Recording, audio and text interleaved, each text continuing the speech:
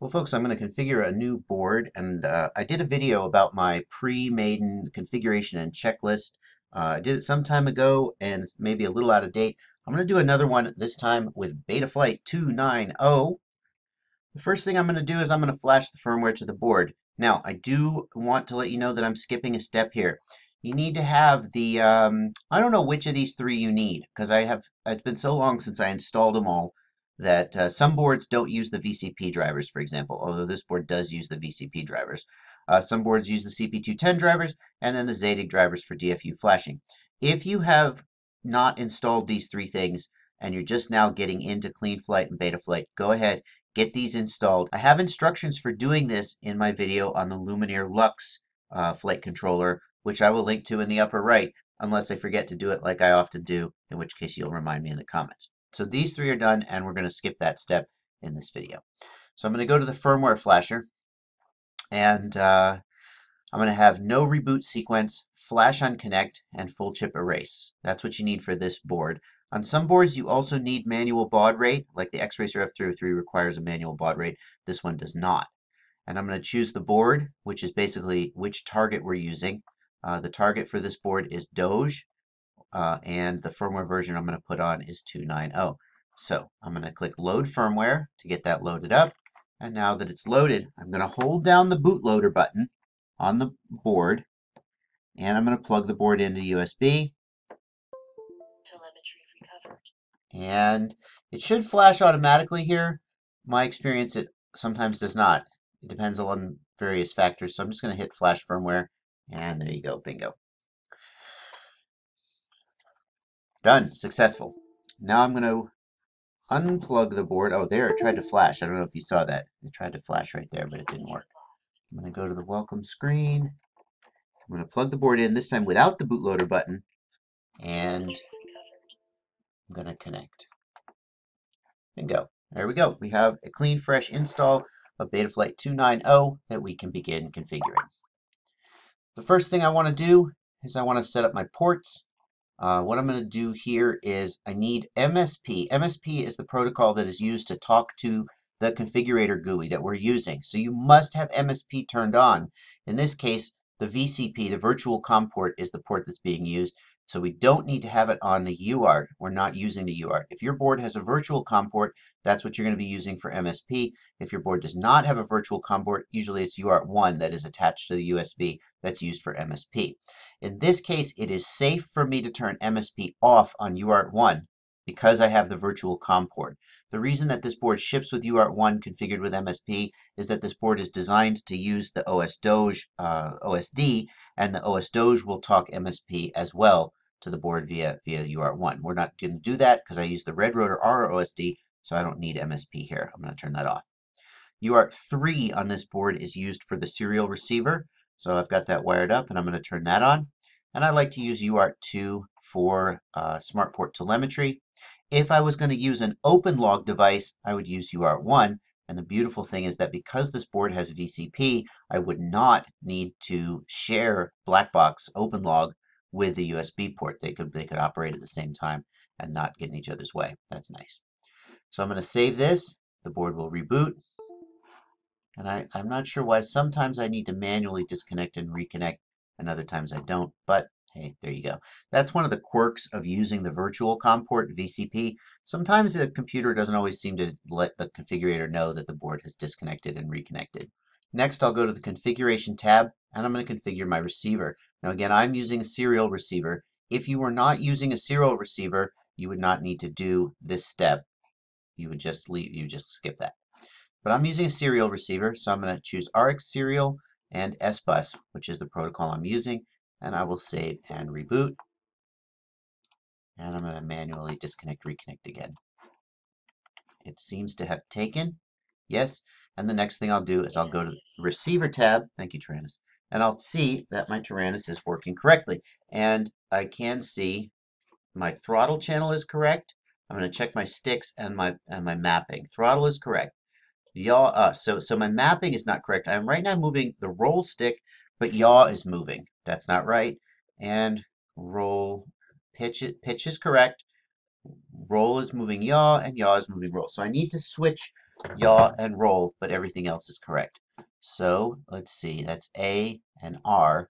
I have AETR in the channel map. I need to switch roll and RETA.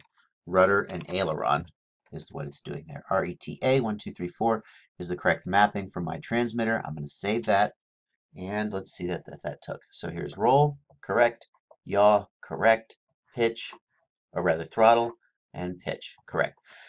The next thing I need to do is I need to check my endpoints on my transmitter. Your endpoints must be 1000 to 2000. So 1000 to 2000. I'm going to do that for every channel. Throttle 1000 to 2000. Roll 1000, not quite, to 2000. Yeah. So let's check the roll. There we go. My gimbals are getting a little janky. Tyrannus has got some dust in the gimbals, I guess. There you go. Pitch 2000 to 1000, all good. And then finally, I want all my channels to center at 1500. And you can see that they're not quite centering at 1500. And that again is my Tyrannus is a few years old and it's got some dust in it. And so I've trimmed this out to 1500, but it kind of has a little trouble holding center. So there you go. You guys who want to criticize Tyrannus gimbals, this is your opportunity to do that. Okay. So now my channels are correct. What should you do if your channels cannot go 1000 to 2000? You can use the RX range command here to adjust the expected endpoint of those 4 channels. You see the default is 1000 to 2000, but you could modify it. Okay, so we're not going to need to do that because the Tyrannus is capable of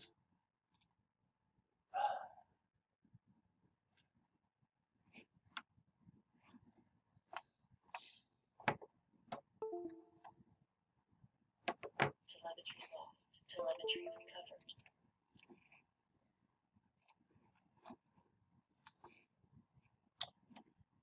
But we're not going to need to do that because the Tyrannus is capable of hitting those endpoints. Okay, fine. The receiver is working correctly. Channels are mapped correctly. Very good. In the configuration, the next thing I'm going to do is I'm going to check my VBAT scale, and I'm going to compare the voltage that is being reported. I'm going to need to plug in a LiPo to do this. I'm going to compare the voltage that is being reported here with the voltage on a battery checker or a multimeter, and I'm going to adjust the voltage scale up or down to get that correct. The other thing I do is I set my maximum voltage to 4.4, and the reason for that is that I run high volts sometimes, which go up to 4.35 per cell. So if 4.3 was the limit, then the maximum would trigger, and I don't want that. And we've got the gyro update frequency and the PID loop frequency, which I've got a whole nother video on how to set those, which I'll link to in the upper right. So I'm going to run the gyro update as fast as possible, which is the guideline I give. And then since I'm running one shot, I don't want to, these ESCs are one shot ESCs, and I haven't flashed them to multi-shot. And I'm probably not going to because I'm lazy. So I'm going to go ahead and run 2 kilohertz for the PID loop. And I'm also going to make sure that accelerometer, barometer, and magnetometer are disabled because I don't fly auto level, so I don't need accelerometer. This board doesn't even have a barometer or a magnetometer. Let's save and reboot, and I'll need to disconnect to reconnect. Thank you, virtual COM port. I use telemetry, so I'm going to turn telemetry on. I often use black box, although I'm not using it on this machine, and I like to turn air mode on because I always want air mode enabled. One thing that I absolutely must not forget to do is to set my board alignment. In this case, my board is actually facing backwards because of a wiring issue I needed to solve. And so I'm going to set my yaw board align to 180 to tell CleanFlight that the board is facing backwards. The other thing I'm going to do is I am going to go ahead and enable the accelerometer, and you'll see why in a minute. Now you can see my accelerometer is working. I'll just check the configuration that has taken the 180 yaw degrees. And then what I'm going to do is I'm going to go to the Setup tab, and I'm going to check that roll left, roll right, pitch forward, pitch back. And that's my indicator that the board align is correct. If roll and pitch are both correct on the 3D model, then that tells me that my board align is also correct. Great. So now I'm going to disable the accelerometer again and save and reboot.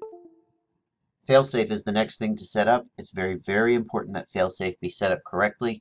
For the time being, I'm not going to go into a huge amount of details on how to configure it and what all of this means, but for now, suffice it to say that I like to use a guard time of, let's say, a half a second and I like to drop the copter, just drop it when the copter goes into failsafe.